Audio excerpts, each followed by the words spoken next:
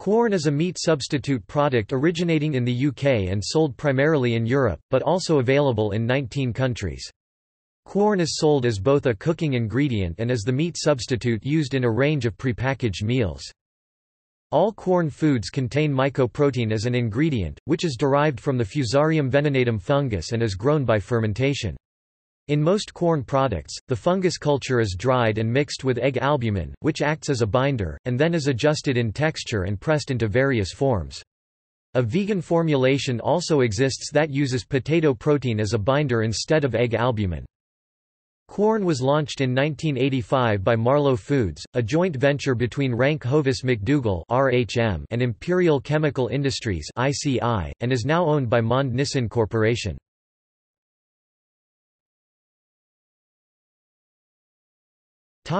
History. Microbial biomass is produced commercially as single-cell protein (SCP) for human food or animal feed and as viable yeast cells for the baking industry. The industrial production of baker's yeast started in the early 1900s and yeast biomass was used as human food in Germany during World War I. The development of large-scale processes for the production of microbial biomass as a source of commercial protein began in earnest in the late 1960s. Several of the processes investigated did not come to fruition owing to political and economic problems, but the establishment of the ICI protein process for the production of bacterial SCP for animal feed was a milestone in the development of the fermentation industry. This process used continuous culture on a large scale, 1,500 cubic meters. The economics of the production of SCP as animal feed were marginal, which eventually led to the discontinuation of the protein process. The technical expertise gained from the protein process assisted ICI in collaborating with Rank Hovis McDougall on a process for the production of fungal biomass for human food.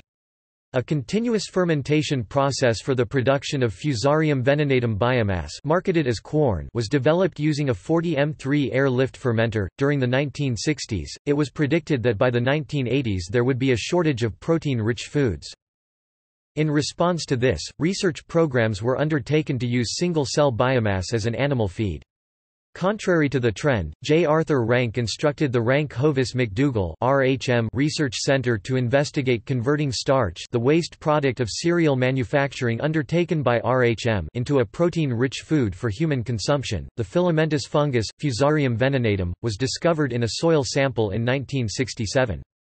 In 1985, RHM was given permission to sell mycoprotein for human consumption after a 10-year evaluation program.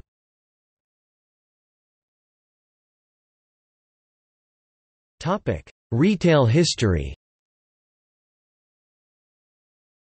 Quorn is a retail product. It derives its name from the Leicestershire village of Quorn. Was first produced in 1985 by Marlow Foods, named after Rank Hovis McDougall's headquarters in Marlow, Buckinghamshire, a joint venture between RHM and Imperial Chemical Industries (ICI), who provided a fermenter left vacant from their abandoned single-cell feed program.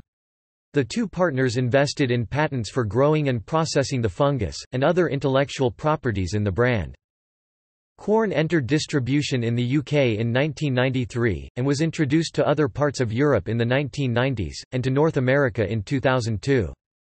The initial advertising campaign for Quorn featured sports personalities, including footballer Ryan Giggs, rugby player Will Carling, and Olympic runner Sally Gunnell. In 2013, the company appointed Mo Farah as its ambassador in a marketing push for fitness. Quorn brand mycoprotein is sold in ready-to-cook forms, such as cubes and a form resembling minced meat. The company later introduced a range of chilled vegetarian meals, including pizzas, lasagna, cottage pie, and products resembling sliced meat, hot dogs, and burgers. By 2005, Quorn enjoyed around 60% of the meat replacement food market in the UK, with annual sales of around £95 million. By 2006 it was available in stores in, the UK, Europe, Belgium, Denmark, Ireland, Netherlands, Sweden and Switzerland, and North America, Canada and United States. Since June 2010, it has been available in Australia. In May 2012, Quorn Foods opened the German website quorn.de to relaunch Quorn in Germany. After its producer switched to using free-range eggs as an ingredient, the Vegetarian Society gave the product its seal of approval. In 2004, McDonald's introduced a Quorn-branded burger bearing the seal of approval of the Vegetarian Society. As of 2009, the Quorn burgers were no longer available at any McDonald's restaurant in the UK. In 2011, Quorn Foods launched a vegan burger into the U.S. market, using potato protein as a binder instead of egg albumin, to confer vegan status. According to Quorn's website, by 2013 a number of Quorn items were available in U.S. markets, most of which are vegetarian but not vegan, as they contain milk or cheese and egg white or albumin. In addition, some contain wheat, gluten and/or soy. As of 2014, it was reported that most consumers of Quorn are meat eaters rather than vegetarians. The market for Quorn products is increasing worldwide and the company expects further growth.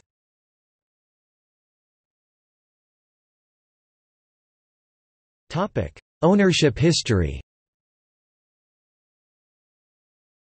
Originally conceived in 1985 and owned by Marlowe Foods, a joint venture between Rank Hovis McDougall and Imperial Chemical Industries (ICI). RHM exited the business in 1990 by selling its shares to ICI.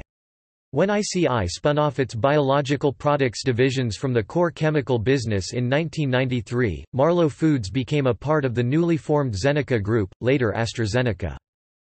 In 2003, AstraZeneca sold Marlowe Foods, including the Quorn business and associated trademarks and patents, to Montague Private Equity for £72 million. Montague sold the business on to Premier Foods in 2005 for £172 million. In 2011, Premier Foods sold Quorn to Exponent Private Equity and Intermediate Capital Group for £205 million. In 2015, the owners put the company up for sale via a business auction process. Attracting bidders including Danone, Kerry Group, McCain Foods and Nomad Foods, it was sold to Mond Nissin Corporation headquartered in the Philippines for £550 million $831 million.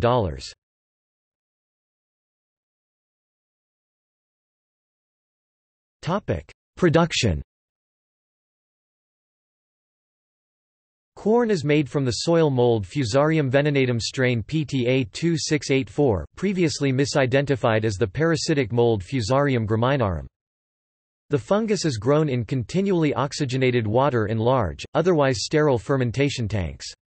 Glucose and fixed nitrogen are added as a food for the fungus, as are vitamins and minerals to improve the food value of the product. The resulting mycoprotein is then extracted and heat-treated to remove excess levels of RNA.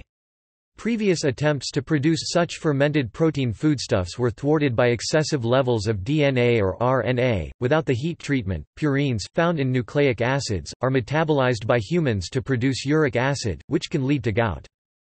However, two recent studies have found dietary factors once believed to be associated with gout are in fact not, including the intake of purine-rich vegetables and total protein. The Mayo Clinic, meanwhile, advises gout sufferers to avoid some foods that are high in purines. The product is dried and mixed with egg albumin, which acts as a binder. It is then textured, giving it some of the grained character of meat, and pressed either into a mince resembling ground beef, forms resembling chicken breasts, meatballs, and turkey roasts, or chunks resembling diced chicken breast. In these forms, Quorn has a varying color and a mild flavor resembling the imitated meat product, and is suitable for use as a replacement for meat in many dishes, such as stews and casseroles. The final Quorn product is high in protein and dietary fiber and is low in saturated fat.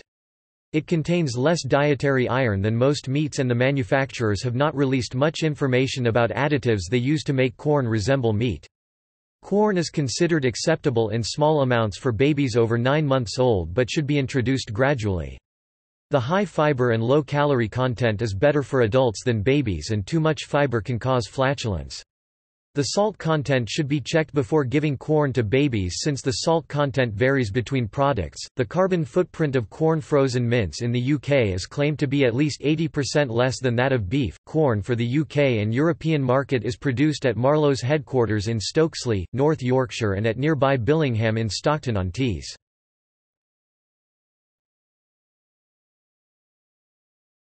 Topic: Controversy. Quorn's 2002 debut in the US was more problematic than its European introduction. The Center for Science in the Public Interest (CSPI) expressed multiple concerns over the product. Much of the concern from CSPI and others was over the original labeling of Quorn as a mushroom-based product, since Fusarium venenatum is not a mushroom, rather, it is a microfungus. The sale of Quorn was contested by the American Mushroom Institute, rival Gardenburger, as well as the CSPI. They filed complaints with advertising and trading standards watchdogs in Europe and the US, claiming the labeling of Quorn as mushroom-based was deceptive. The CSPI observed that while a mushroom is a fungus, Fusarium is not a mushroom, and stated, "Quorn's fungus is as closely related to mushrooms as humans are to jellyfish."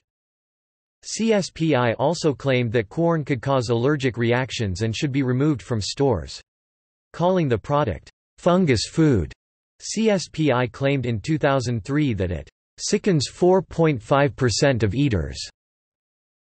The manufacturer Marlow Foods disputes the figure, claiming that only 0.0007% 1 in 146,000 suffer adverse reactions and that the strain of fungus it uses does not produce toxins. The CSPI's claims were also described by Leslie Bonci, professor of nutrition at the University of Pittsburgh, as overblown. Wendy Pricer, Gardenburger's vice president of marketing, said the company was afraid that Quorn's labels would cause people to be suspicious about all meat-free products. The UK's Advertising Standards Authority also had concerns over Marlow's practice of marketing Quorn as mushroom in origin, saying it had been misleading consumers. The ASA noted, despite the advertisers' explanation that they used the term because customers were unfamiliar with the main ingredient, mycoprotein, the ASA considered that the claim implied that Quorn was made from mushroom. Marlow Foods were asked either to delete the claim or give in the same font size a statement of the mycoprotein origin of the product or the fungal origin of the product. Quorn's acceptance in the vegetarian market was hampered by the use of battery eggs in its production process, a practice opposed on ethical grounds by many in the vegetarian community. For this reason, the Vegetarian Society initially did not approve these products. Working with the Vegetarian Society, Marlow began phasing out battery eggs in 2000. And by 2004 all Quorn products sold in the UK were produced without battery eggs, earning the Vegetarian Society's seal of approval. An asthma attack in 2003 was linked to Quorn, which the patient had eaten an hour earlier. Scientists' tests showed Quorn to be the only food to which the patient had an allergic reaction. A spokesperson for the Food Standards Agency stated that an allergy was not surprising because of the high protein content. Former FSA Director John Bell responded in defense of Quorn, stating that several commonly consumed foods and food ingredients, such as soya, have a much higher intolerance level than Quorn. While adverse reactions were reported for 1 in 146,000 people who ate Quorn, this rose to 1 in 35 who ate shellfish and 1 in 350 who ate soya.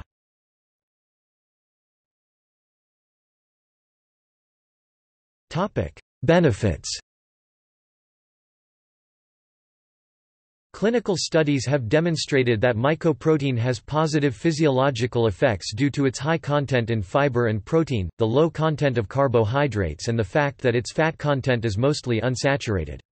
It has been proven that mycoprotein reduces total cholesterol and LDL, low-density lipoprotein, induces satiety and can reduce the glycemic response when present with carbohydrate-rich foods.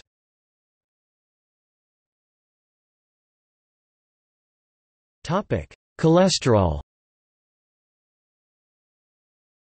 The first proof that mycoprotein was capable to reduce total cholesterol and LDL in blood was in a tolerance study, where the only significant change in blood analysis was the decrease of cholesterol during the mycoprotein phase of the study, where the participants ingested mycoprotein.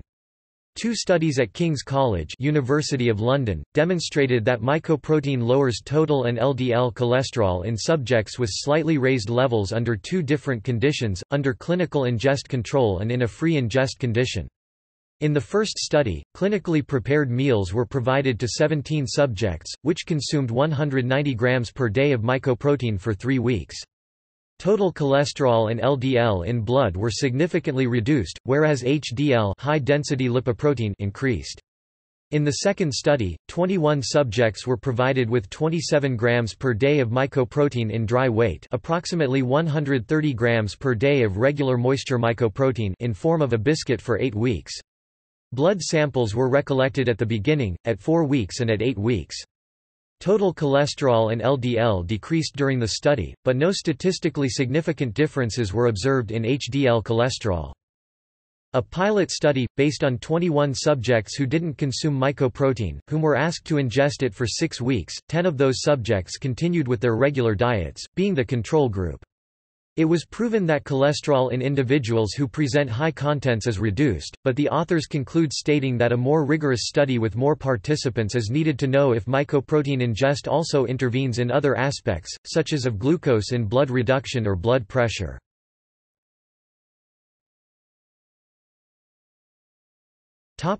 Effects on satiety. A study demonstrated that when subjects received meals of similar nutritional values based either on chicken or mycoprotein, those who received mycoprotein felt less hungry in the evening, and when dinner time came, they ate less when compared to those who ate chicken. In another study with the same dynamic, these results were validated, and it was also demonstrated that the next ingest in the sequent day, it was also lower in quantity compared with the other group, proving that diets with a high content of mycoprotein can have a positive effect on appetite regulation.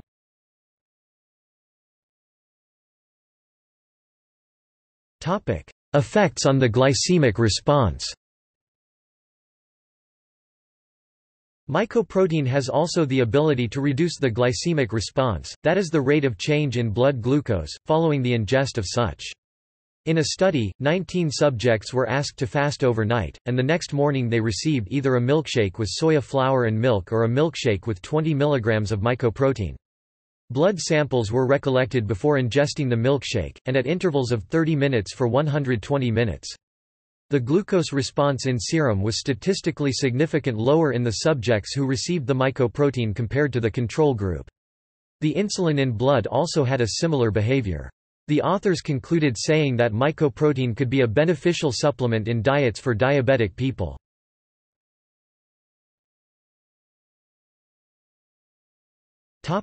Mycoprotein patent expiration. In the European Union, patents expire after 20 years from their filing date. Since the first patent application was filed in 1985, the mycoprotein patents had already expired in 2010 in all EU countries. Now anyone can legally produce mycoprotein products using the previously patented processes but using other brand names, because Marlow Foods maintains ownership of the Quorn brand name. On 14 March 2011, CEO Kevin Brennan said in an interview, "Some patents surrounding the core technology have expired, but the product uses a peculiar fermentation method, and we have 30+ years experience in perfecting this on site to produce the product better and at a lower cost." Huge related costs include £30 million cost for a fermentation tower and related equipment, so you can't simply look at a patent and say, "There you go."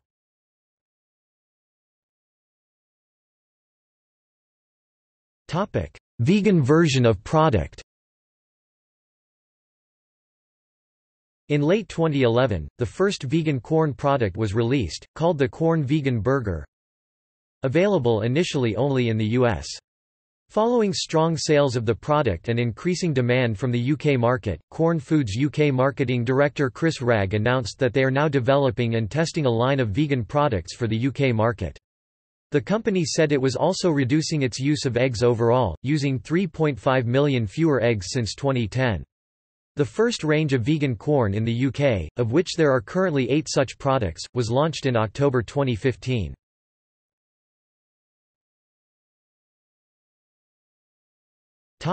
See also: in vitro meat, list of meat substitutes, textured vegetable protein.